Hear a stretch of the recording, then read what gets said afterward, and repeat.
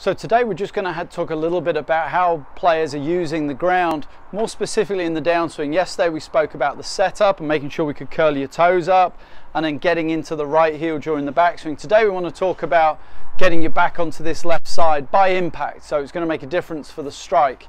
And what we found is that the best players are actually moving their pressure back to the left pretty early in the way down. In fact, that pressure shift left actually starts once the player's arms are about level with the ground in the backswing, and then they're moving back to the left hand side. So to help you get a feel for this, a great little practice drill is just to take your setup. This is a slight modified version of the step drill, and the moment you start to swing, just tap left foot on the ground.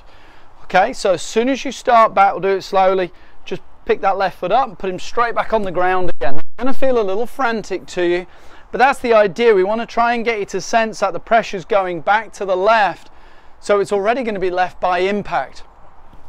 So once again, normal setup. As soon as you start swinging back, just tap that left foot down and into the ground. Guy, one of the patrons, if you're watching, this is great for you and it's great for the rest of you.